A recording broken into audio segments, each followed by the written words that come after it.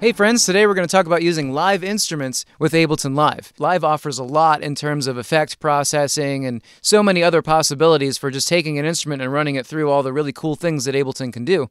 But there's a lot of pitfalls that you also might find yourself falling into. And so today we're going to go through an entire crash course on how to use a live instrument like a guitar, a flute, your voice, whatever you want to use through Ableton Live. And so the first thing you want to do is you want to plug it in. And so let's go ahead and take a look at what's going on. I'm using a UAD interface, and here in my audio input device, I want to make sure that my audio interface is selected. Okay. The next thing I want to do is I want to make sure that my inputs are configured.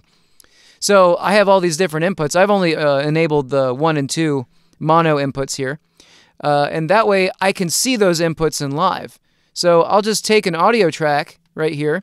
As you can see, I've already set up a couple of effects, but I need to select input 1 because that's the input that my guitar is coming down. All right.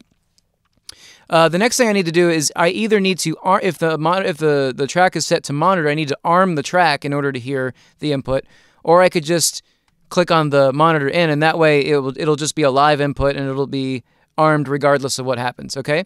So let's go ahead and take a listen to what I have thus far. Okay, well, I'm getting signal and I see it coming through live, but I'm hearing my guitar twice. So let's try to figure out why that's happening. So when I hit this note, first of all, it sounds like there's a delay, that signal is hitting twice. What's happening is that I'm hearing the signal coming through the Apollo interface, the dry signal, and I'm also hearing the signal coming through Ableton Live. So what you need to do in order to make that not happen is, let's talk about this real quick. It's called direct monitoring, direct hardware monitoring. What you're listening to is the signal coming into the interface and then and directly back to your ears, then going into the software and coming out of the outputs of Ableton.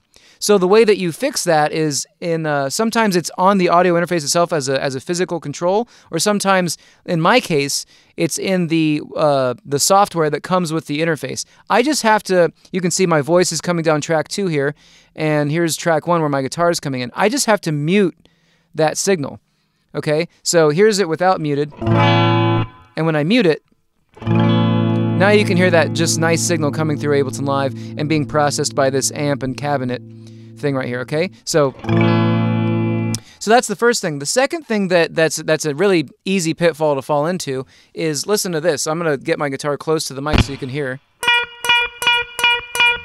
You can hear that I'm playing a note and it's taking a while for the note to get through live and come back out, so there's a lot of delay. And as a player, I just can't live with that. That's just too weird to play. There's no way I'd be able to jam with other people. So in the preferences, the next thing you want to do is you want to take a look at your buffer size, okay? I've gone into this in a lot of depth in other videos if you want to learn more about it, but if you increase your buffer size, that's just what that's going to do is it's going to free resources up to make sure that you don't have any artifacts in your audio, but the higher that it goes, the more latency, input latency and output latency, you're going to add to your whole system. So in order to use a live instrument with Ableton, you want to make sure that your buffer size is low enough so that you don't have this long, that's 29 milliseconds, that's such a long delay time, latency time, that there's no way you'll be able to play with it. So all you have to do is just make this number shorter. I'm going to put it on 64 samples. So now I only have 8 milliseconds of input latency, and now I have...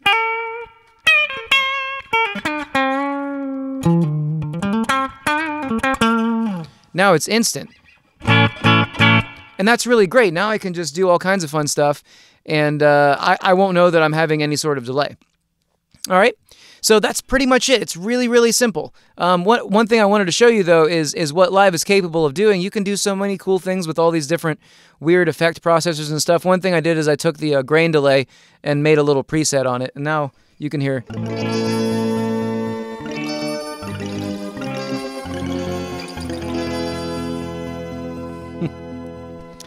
So hopefully that's a little bit of inspiration for you. Go ahead and try it out. Plug in your stuff, plug in your mic, and make cool effects. And if you got any use out of this video, consider subscribing to the channel or donating to the Patreon page. So much love, everybody. Enjoy playing your instruments through Live. Thanks.